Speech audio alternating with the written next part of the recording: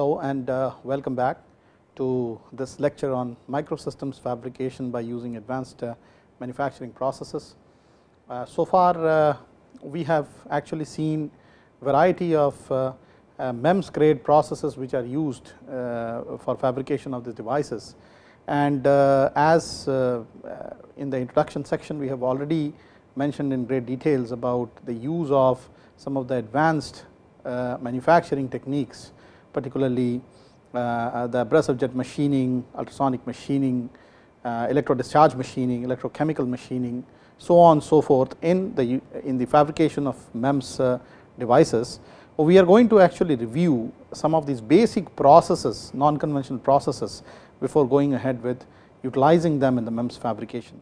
So the purpose of today's lecture really is to give you an understanding about starting from the fundamental level some of these non-conventional processes, the way that you can estimate how the material gets removed, particularly in a very small area, and then the idea is that those processes which are learned in this manner are translated to make or fabricate micro level devices.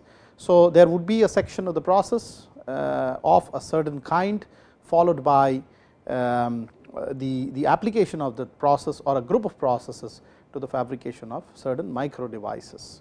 So let us begin today's lecture by just briefly reviewing whatever has been done in the last class. So in the last lecture we actually revised or understood about these polymer MEMS fabrication.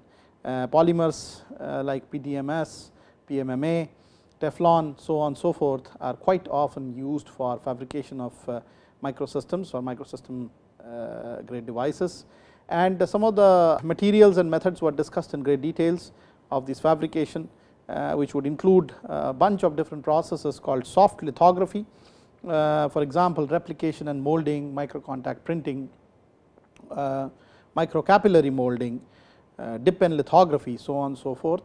And then we also learned a little bit about how gas plasmas can be used for the fabrication of at least polymer grade or polymer MEMS devices. So we learned about some of the fundamentals of plasma and then uses of the plasma, particularly the different how the plasmas can be formulated and how they can be used for creating wafer level bonding between two or more wafers of such devices, and this application is particularly very useful for hybrid devices in the MEMS area. So today we will now look into one of the first fundamental mechanical non-conventional processes called the AJM or abrasive jet machining. So as I have already illustrated in my previous lectures, a non-conventional domain can be split up into either mechanical removal of material or thermal removal of material or chemical / electrochemical removal of material, meaning thereby that the way and means in which material removal would take place by supplying energy of different forms makes these categorizations happen.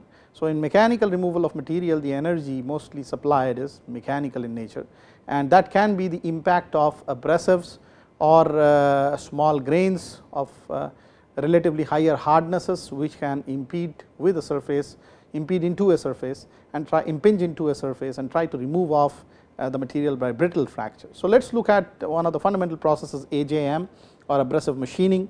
So as you can see in this slide here, in the AJM process the basic material removal would take place by impingement of fine abrasive particles.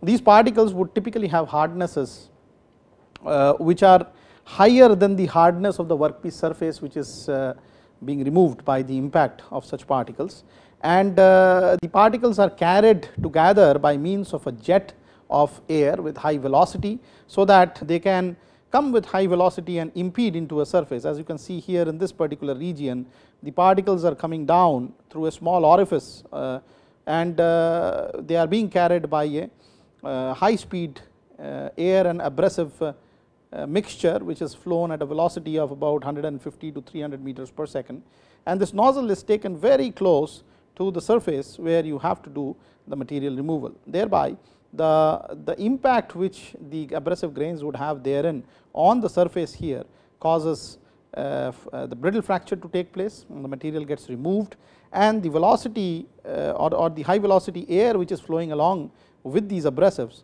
kind of takes the material away from the surface. So, this is very prominent method, particularly for bulk micro machining, where you are actually trying to subtract material from a surface, as you have been taught earlier, that there are two different kinds of machining, micro machining. One is surface and another is bulk. Surface is an additive process for the sake of repetition, and bulk machining is a subtractive process, where actually removing the material from the surface. So, this is a subtractive process, where we are trying to remove the material from the surface. And as you can see here, again back to the slide, typically there is a parameter called the nozzle tip distance, NTD, which means this is the distance of standoff position of the nozzle with respect to the workpiece. So, if distance is varied, the way that or the behavior that the abrasive particles would have on the surface or on the way from the nozzle into the surface would vary greatly, and which will result in different kind of machining removal rates. So, this nozzle tip distance is a very important parameter which has to be controlled for the purpose of micro machining. The tips are normally made up of a very hard material, like let us say one of the materials could be tungsten carbide, or maybe some other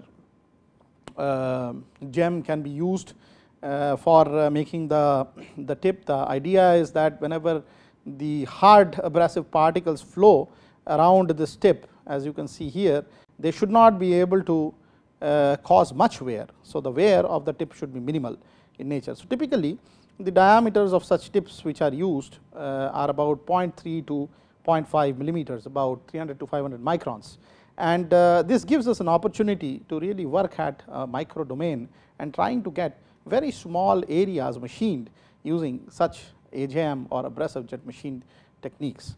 As we will show later on, there are some illustrations where you can actually see an impinging jet of abrasives creating passed through a mask, of course, to impinge the features which are there on the mask onto the surface of the material. So, the typical diameter of the grains which are used as particles here are about 0.025 millimeters or so, it is about 25 microns, and the air discharges at a pressure of several atmospheres, thus creating a suitable high velocity to emanate out of the nozzle in such machining processes.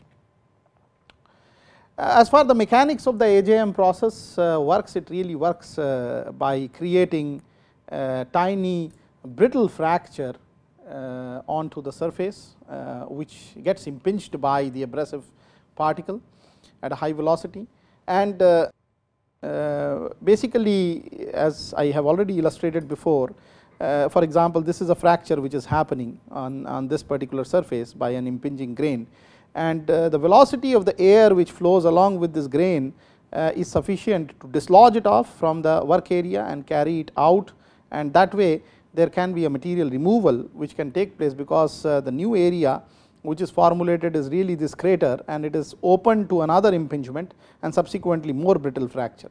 So, basically it is a fracture by fracture which would happen in succession for a cavity to be created within the workpiece. So, as you can see here, the wear particle here is carried away by the flowing air or gas in this particular illustration shown. So, if you look at the process more closely, it is more suitable when the work material is actually brittle or fragile, because then it automatically promotes the process of brittle fracture. And if you look at the various models which are available for estimation of the material removal rates, the most widely used model is that by Sarkar and Pandey, which was formulated in 1980, and this is more on so called experimental observation, where the MRR or material removal rate is actually represented by this particular equation here, where Z is the number of abrasive particles impacting per unit time on the surface, D is the mean diameter of the abrasive grains, and velocity of the abrasive grains is V, Rho is the density of the abrasive material as such, material of those grains. HW is the hardness of the work material that you are machining using this method, and the X here is really a constant which is automatically imparted because of regression analysis, and this is an observational formula. It is an experimentally determined formula which has come out from this paper of Sarkar and Pandey in 1980. So, as you can see here, the material removal rate of an AJM system is proportional to the cube of the mean diameter of the abrasive grain, which is obvious because it is kind of giving an idea of how much volume is dislodged by looking at the volume of one grain. Z is the number of abrasive particles impacting per unit time, thereby meaning that if you have more number of particles at a higher, moving at a higher velocity, there would be a component of velocity contributed to the MRR, and in fact the number of abrasive particles in 1 unit of time, if it is closely packed, that means the abrasive is highly loaded onto the flowing gas, that also increases the material removal rate. And of course, the other parameters of importance are the hardness of the work material and the density of the abrasive material.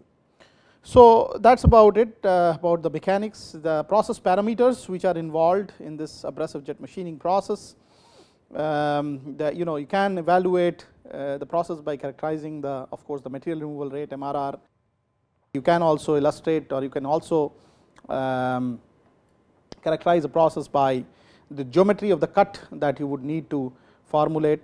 You can also characterize the process by the amount of surface roughness which is produced by the process in relation to a surface, and of course the rate of nozzle wear.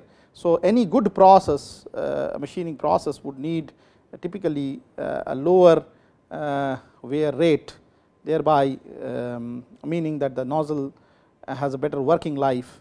It should be able to produce low roughness surfaces, and then you should be able to do complicated geometries in terms of machining, and the MRR should be high yield, meaning thereby the MRR should be higher.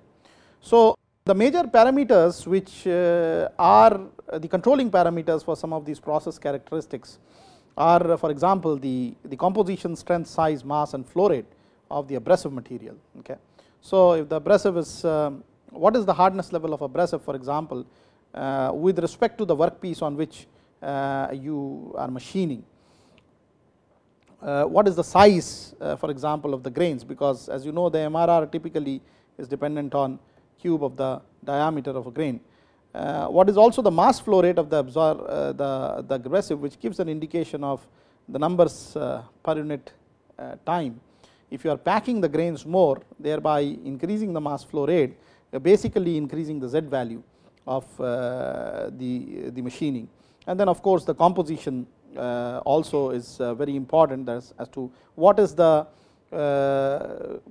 quality of the gas which is flowing along with the abrasive, or does it have its own etching effect on the surface which is being machined. The other very important aspect is the composition of the gas, the pressure and the velocity of the gas.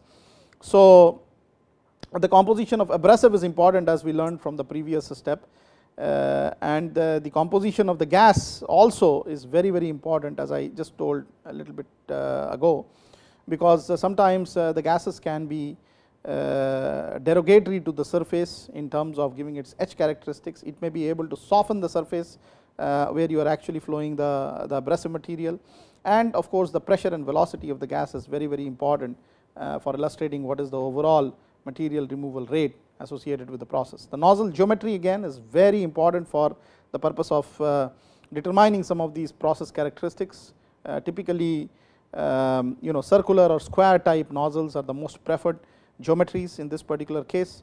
The nozzle material should be having a higher hardness than the hardness of the abrasive grains, therefore reducing the nozzle wear rate, and of course, the distance of and this is very important, the distance from an inclination to the workpiece surface. So, when you are basically trying to create a small crevice or a hole in a material, what is important is that what is the standoff distance or the nozzle tip distance NTD, which would create, the MRR would vary as per this distance, and also what is the inclination at which the nozzle is placed with respect to the work surface. And for example, some of the cases where holes are needed to be etched in an inclined manner, this would suit to be the best process which is available for creating such micro holes and micro features within materials, particularly from MEMS aspects. So, when we look at the quality of the abrasive, mainly there are two types of abrasives which are commonly used in the industry. One is aluminum oxide and silicon carbide, and the diameter, as we already mentioned, are about very often 10 to 50 microns range of these grains, although 25 to 30 microns is really what is most commonly used. And basically for good wear action on the surfaces, the abrasive grains should have sharp edges, because sharper is the profile of the grain, better is the impingement of these grains on the surface, and more typically would be the MRR because of that. The use of abrasive powders is normally not recommended, because as you are machining the surface along with let us say an abrasive jet, and there is continuous material removal. So, whatever is the waste collection unit for this whole system would have metal which has been removed as well as the grain along with it. And after a while, when the grain gets completely loaded with metal, it is very difficult to filter out or clean the grains out of the metal, because the metal in the process of very high level of deformation and sometimes causing brittle fracture, there is a level at which the metal is coming or removing. There may be a case where the particle may get actually softly sticking to the metal, or it may plastically weld to the metal, and it is not easy to clean the particle off the metal. Okay, and so when you are using that material, the grains may not be able to impinge more onto the surface. Okay, and the ploughing action would be lost. Sometimes the sharpness of the grain could be lost.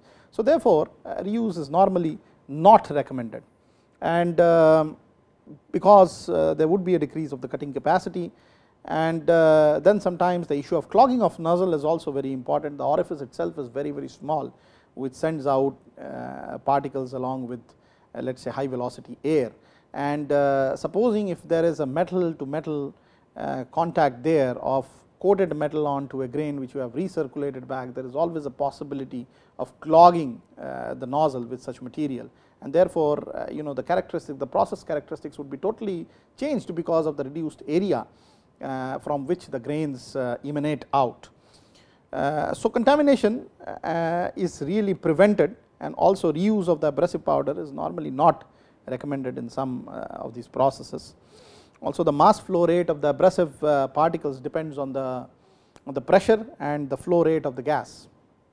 As you have already seen before, that MRR also is heavily dependent on both the velocity of the gas as well as the volume, which is proportional to the cube of the abrasive particles diameter.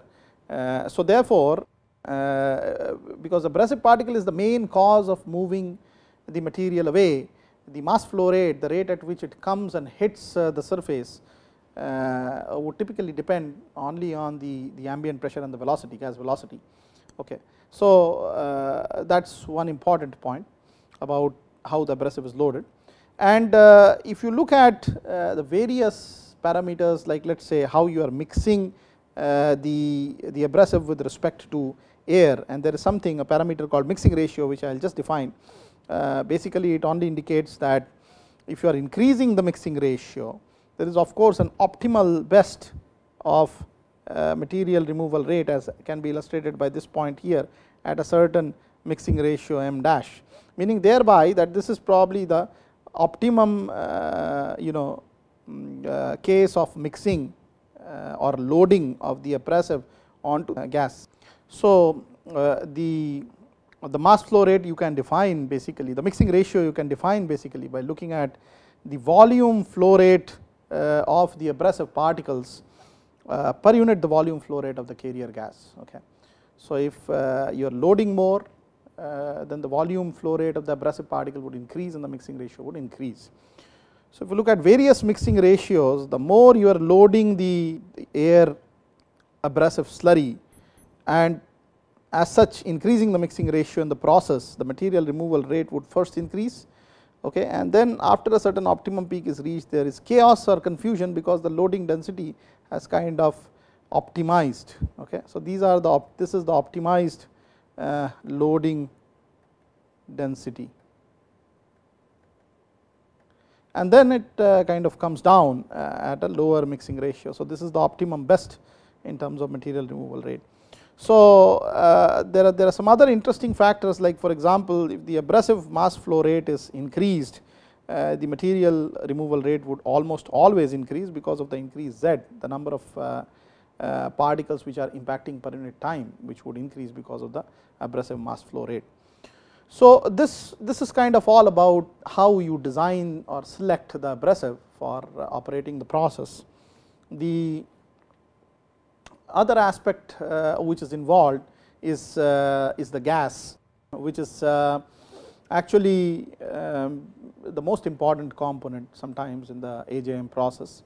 And typically the AJM unit normally operates at a pressure of about 0.2 to 1.0 Newton per millimeter square, and the composition of the gas and a very high velocity has a significant impact on the MRR, as you have seen before in the Sarkar and Pandey's MRR estimation method, even if the mixing ratio is not changed. Okay. So, if you are not loading any more abrasives per unit volume of the air, still it does have a very significant effect. Sometimes there is this automatic softening which is created by the gas because it may have some derogatory impact onto the surface that it is impacting, and so it makes brittle fracture more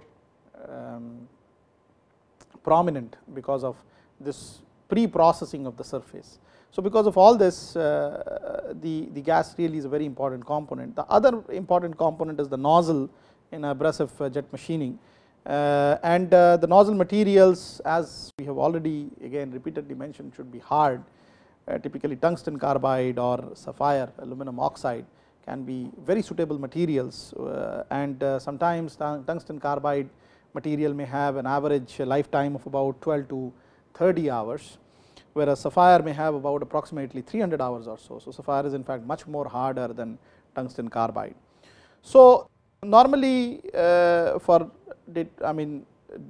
sort of standard operations of the industry, cross sectional area of the orifice is circular in nature, or it can be sometimes rectangular, and the orifice can have an area of about 50 to 200 microns or so in terms of that small cross section through which the velocity, the jet actually emanates out into the workpiece. So, these are some of the important aspects of the AJM process. In summary, you need to know about the abrasive particles, the selection of that. You need to know about what is the carrier gas and what is the composition of this carrier gas. You also need to know about the operating pressure and the velocity of the gas, and then of course, a very important part is also the nozzle from which the jet emanates. Let us look at some other important aspects of AJM, and as I told you before that there is this term called standoff distance or nozzle to tip distance, and it is self explanatory as given in the description here, that it is the distance at which the nozzle rests with respect to the surface which you are machining. So, obviously in between the nozzle and the surface there is full atmosphere, and there is air which is around, and it is obvious to logically or intuitively see that as this distance keeps on increasing, the air resistance which comes between the workpiece and the nozzle to the particles which are impinging out of the jet would also increase, thereby reducing their velocity. Although there are two different factors which would interplay here. One is that if you are shooting a particle out of a jet at a high velocity and at some acceleration value, okay, because of the impact of the jet. So, the acceleration is going to take this particle to a higher velocity if the distance that you are allowing it to move is more. As you know, v square minus u square is equal to 2 a s, keeping acceleration constant. The velocity at u equal to, or initial velocity equal to 0, the final velocity that you can achieve is really proportional to the root of the distance. But at the same time, a particle which is accelerated, as you can see here, in the downward direction at an acceleration a, meets a drag force, okay. And this drag force is typically because of the air around the particle, and which is the atmosphere around the particle, and this drag force is able to de-accelerate the particle, okay. And so therefore, it is an interplay. So, in some domain the root 2 a s, the velocity, is the more dominant term, and in some more domain, if the standoff distance is increased further and further, the drag force becomes the more dominant part. So, it is an interplay between both the forces. Therefore, if you have a lower nozzle tip distance or at low nozzle tip distances, an increase in the nozzle tip distance would really result in an increase in the material removal rate, okay. But then this really is the point from which the interplay between the drag force, okay, and the acceleration of the particle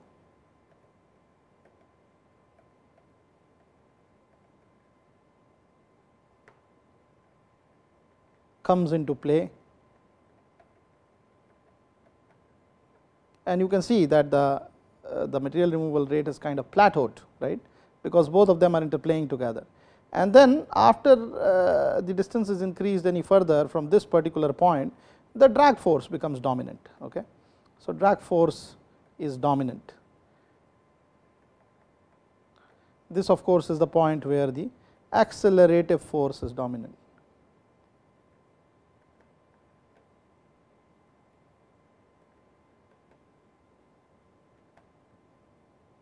Right. And so therefore, you really need to choose your operating characteristics on this particular trend. So, if you are placed somewhere here, you can still increase the nozzle tip distance to have an optimum best. If you are placed somewhere here, then you need not really do much, and then if you are placed here, then you should rather move back to this plateaued region, so that you can actually operate at a optimal material removal rate. Sometimes the practical limitation, particularly of a microsystem or micro device, is that you have to operate at a certain distance from this particular device, because you are using a mask in the process, and this mask is actually a hard material, and it has a certain thickness through which the abrasive is being routed. So, there are openings on the mask or windows of the mask through which the abrasive is being routed, and this strikes and removes the material where it makes an impact by creating brittle fracture. So, the NTD, the nozzle tip distance, is really something that may not be that much in control of a designer, and so therefore, where you are exactly operating on the characteristics is a matter of great significance, particularly for microsystems fabrication using non-conventional machining. And so, as you can see here, the other aspect of a greater nozzle tip distance is in terms of the sharpness of the feature or the resolution of the feature which would come here. For example, if supposing the nozzle tip distance is close or it is shorter and the nozzle is close to the surface, the spread that it would allow this beam coming from the jet coming from the abrasive tip would be more in comparison to maybe somewhere here where the spread is much more. And so therefore, if you are at a different nozzle tip distance, you may have to also take care of the fact that what really would be the eventual shape, whether it will be spread like this or whether it is a sharp feature like this, depending on the situation of micro machining that you have to carry out on the surface. you may have to operate at different NTDs. So, that is about it regarding the AJM process. We would just like to illustrate some more examples. Here for example, you can see photographs of an actual machined cavity, and for different nozzle tip distances, the distances shown are 2 millimeters, which is corresponding to the figure A, 6 millimeters for the figure B, and 20 millimeters, so on and so forth, and 20 millimeters for the figure F. So, you can see that the spread of the cut profile would happen obviously because of a higher nozzle tip distance. So, these are real experimental results where this 1 mm shows the scale at which these photographs have been taken. So, I already discussed in great details about the mixing ratio and also the influences on the material removal rate of the process. And so, the mixing ratio, as I earlier defined, is known by this quantity here, the volume flow rate of abrasive particles by the volume flow rate of the carrier gas. And so, if you are loading more, then this mixing ratio goes up and vice versa. So, we can categorize this as UA or U abrasive.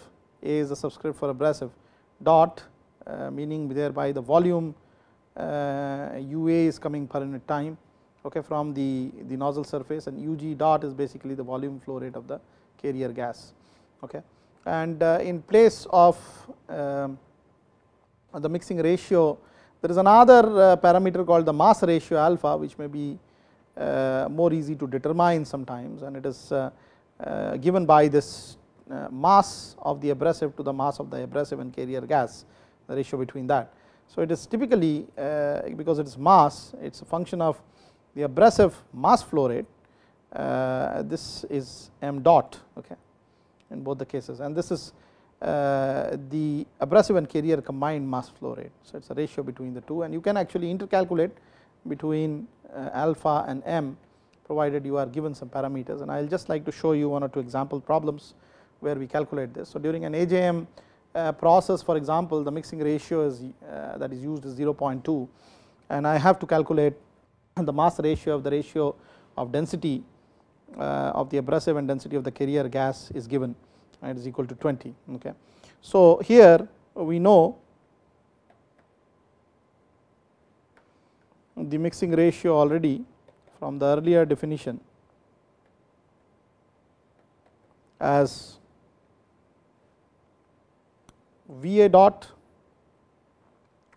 by VG dot. This is the volume flow rate of the abrasive, this is the volume flow rate of the gas, and we also know that the mass ratio alpha is given by the mass flow rate of the abrasive by the mass flow rate of the abrasive and gas taken together.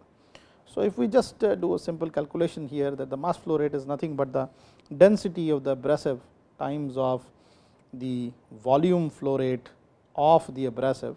Okay. So, we can call it, let us say rho A is density of abrasive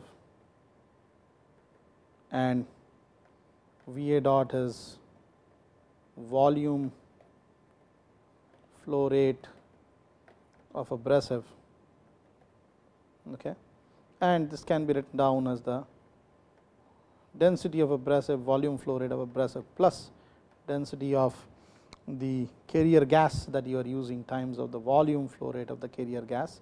That is really the mass flow rate of the abrasive gas mixture, and that is really what alpha is. And so, somewhere around this mixing ratio, which is given to be equal to 0.2 in this case in the question, is somehow embedded in this term for the mass ratio. So, we can calculate the mass ratios inverse 1 by alpha by looking at this particular inverted equation, rho A V dot A plus rho G V dot G divided by rho A V dot A, and this becomes equal to 1 plus rho G by rho A times of Vg dot by Va dot, and therefore, we already have the density of the abrasive and carrier gas, and that ratio typically is given here, okay, in the inverted manner, and then we also have the inverted ratio of the V dot G by V dot A.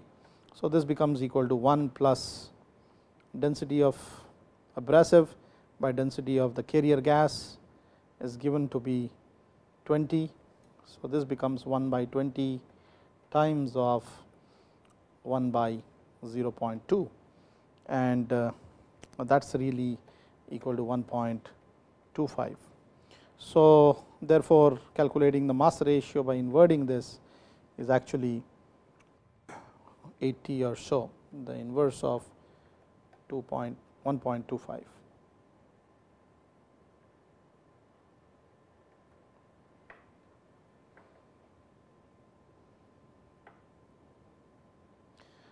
Okay.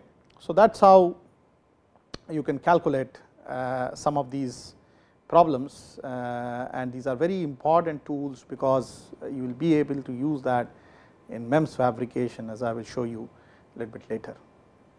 Let us do another problem, numerical problem on AJM. So, in this particular illustration, for example, the diameter of the nozzle is given is 1 mm, and the jet velocity is also given to be 200 meters per second.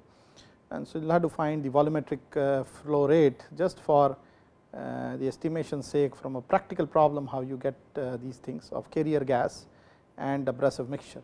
Okay. So, obviously, the fluid mechanics teaches you that cross sectional area times of velocity becomes the volume flow rate. So, in this case, it is a circular cross section. So, the cross sectional area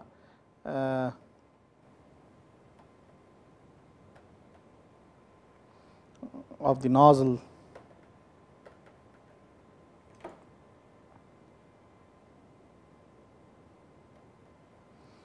is given by pi times of square of the radius, and of course, we convert it into a reasonable CGS system, so centimeter square, and we also, so the volume flow rate has to be estimated in centimeter cube per second. So, we are just converting everything into CGS system, and the velocity is again, a velocity of the gas is again 200 times of 10 to the power of 2 centimeters per second. So, the volume flow rate equals the cross sectional area times of the velocity centimeter cube per second, which is actually equal to about 151 centimeter cube per second.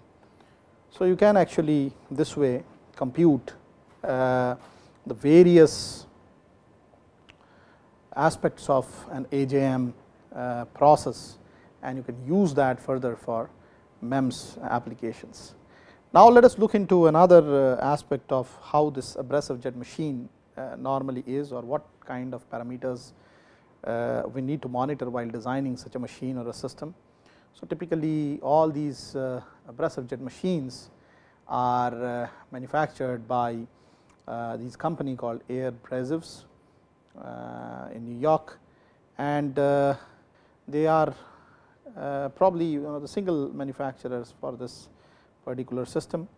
If you look at the details of the system here, this schematic is very well illustrative of what all components go into an abrasive jet machine. So, you have a compressor unit here, as you can see, which would give out pressured air, high pressure air, and then there is of course a drainage port which ensures that the pressure is maintained within a certain level. There is a relief valve also which has been given into this chamber, which contains the air at high pressure. And then of course, there are some other aspects like the air filter cum dryer, which is used for circulating the air into the chamber for cleaning it, and then once this compressed air is stored in this particular tank here, you can monitor the pressure of this by a gauge which is fitted towards the end of this compressor tank, and you have another opening valve for this air to proceed further in this direction, and there are certain regulators here which you can manually control, so that you can actually change the pressure of the inlet air at which it should come, and this is the available pressure really for the mixing process which happens in this chamber here. So the chamber contains an abrasive feeder, as you can see here, which downpours the abrasive material onto the air at the pressure which has been regulated by means of these manual valves, and the air abrasive mixture is really created within this particular chamber, as you can see, and is fed into the nozzle in this direction. There is again a pressure gauge which is very close to the tip to find out what is the pressure at which the abrasive would emanate from the nozzle, and this nozzle is at a certain standoff distance from the surface in consideration, the workpiece surface in consideration. The workpiece of course is duly affixed on a fixture, so that it does not move, and it is capable of XYZ motion. Particularly at the microsystems fabrication case, you may have to design this fixture in a manner so that it can give you a good resolution in terms of movement of the various features above the nozzle. So in the microsystems fabrication case, the only other component which is useful here is a mask, which is like a open mask, okay, and this open mask is used for guiding the abrasive particles onto the surface, thus creating certain features and structures on the surface. So they are like small wells, and the remaining area of the mask is pretty hard, so it is not amenable to much wear, and the particles which strike this are the particles which do not have any machining. So they are the free particles, and the particles which actually create the fracture go through these small cavities on the mask, and they etch off inside the or they remove or machine the features on the workpiece exactly of the size of the mask with some limitations. So the standoff distance can be controlled by varying the nozzle position or the workpiece position with respect to one another. So typically the gas propulsion system should be able to supply clean and dry gases. Gases could be air, nitrogen, carbon dioxide, and this is used for propelling the abrasive particles. And of course the gas may be supplied either by a cylinder or a compressor. If it is a heavily used machine, then typically it comes with an inbuilt compressor unit, and in case of a compressor there has to be a filter, okay. So the gas has to be somehow filtered here before feeding, okay, so that you can have clean samples of abrasives mixing with clean gas. Sometimes a dryer is used because there is a moisture or some oil content which is there. So therefore there has to be stages of filtration before the air can be proceeded into this mixing chamber.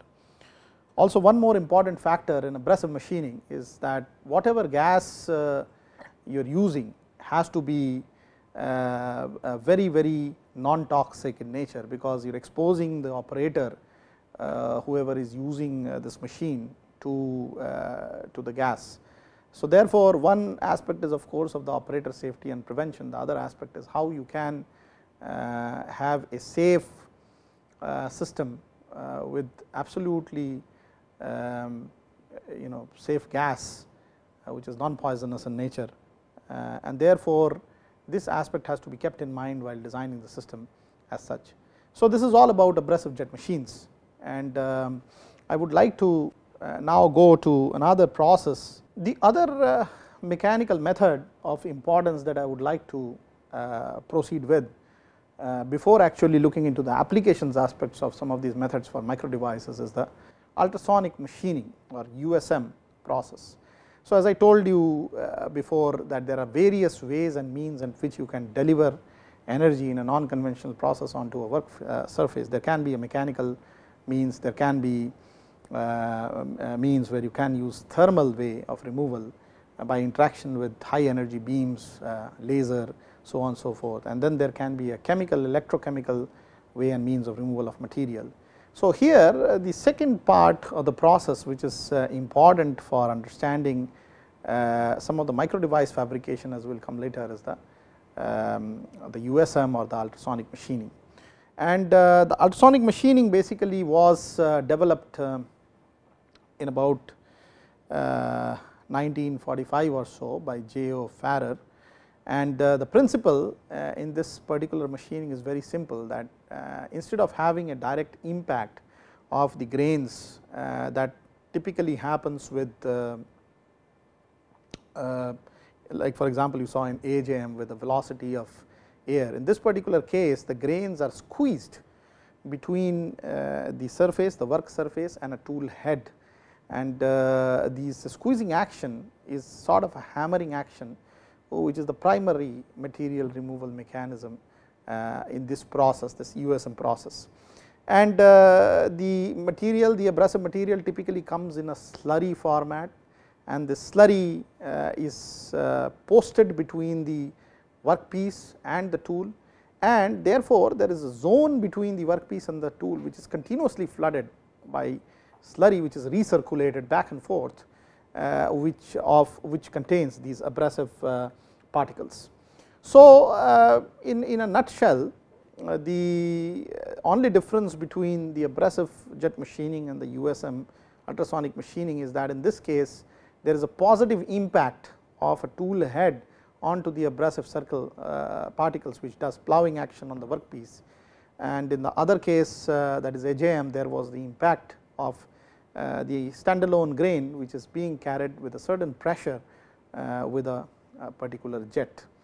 So the first machine tool, as I already mentioned, was developed in 1954 after J.O. Farrer first proposed about that this can be done in the machine tool technology, and originally USM used to be for finishing operations on components produced by electrospark machining, and basically that was so because you could give short strides of very high ultrasonic frequencies of impact, thus creating a averaging effect, because every impact would create some kind of a brittle fracture, but at the time for which the impingement would happen would be very less depending on the frequency, and there would be a cyclic impact, there would be an average planarizing of the surface, and it would be used mostly for as a finishing process.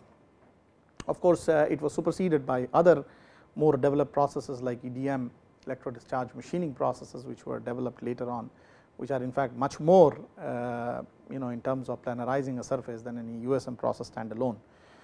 So ultrasonic machining also gained some prominence in particularly electrically non-conducting or sometimes even semi-conducting and brittle materials in expanding the electronic industry, and that would actually have its own connotation, because there were not many methods which would really be able to finish or sometimes polish materials which would not have a conducting property, okay.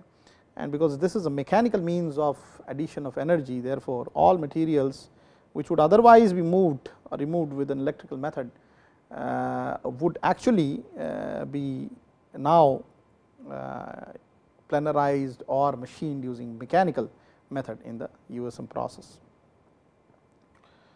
So this is how the process looks like. You have a tool head which comes and strikes on the slurry is moved between the workpiece and the tool head at a certain rate, and the slurry typically can contain mixture of abrasives and water, and this tool head forces down at a certain frequency and squeezes the abrasive grain against the workpiece, thus causing brittle fracture. So typically it should involve a tool for example which is made up of a ductile and tough material, and because it vibrates with a very high frequency, it has to be amenable to the process as such by having a high modulus of elasticity, and a continuous flow of an abrasive slurry is made in a small gap to ensure that material removal that is happening is carried away along with the grain which has been used for the impingement, and the next set of grains come within this region. So it is a dynamic equilibrium which is established, that the grain comes here, gets squeezed between the tool and the workpiece, it causes a brittle fracture, the material moves away, and the slurry actually moves along with the grain and the material outside, so that new slurry can occupy its place for a better cutting action on the next cycle of the tool. So the tool is gradually fed with a uniform force, and the impact of the hard abrasive grain fractures the hard and brittle work surface, and that results in the removal of the work material. So one important aspect that I would like to say is that typically frequencies as high as about 20 kilohertz and very small amplitudes in the level of microns are preferred for the feeding tool, and a continuous feed force is given to this tool, which is an important part in determining the MRR, as we will just see in the model, the theoretical model that we will create a little bit later. And the also important are things or aspects like what is the velocity of the flow of slurry, or what is the material of the workpiece that you are trying to machine, or material of the tool with which you are trying to impact the abrasive grains. So you now kind of understand the basic of both the AJM and the USM process. So I would like to end my lecture here today, but then I would like to continue next time with a theoretical model of estimation of the material removal rate for such an USM process. And once both these processes are well defined and fundamentally clear, then I will tell you some aspects about how you can use these processes for developing microsystems, micro devices, so on and so forth, which would be subsequently available in a lecture. Thank you.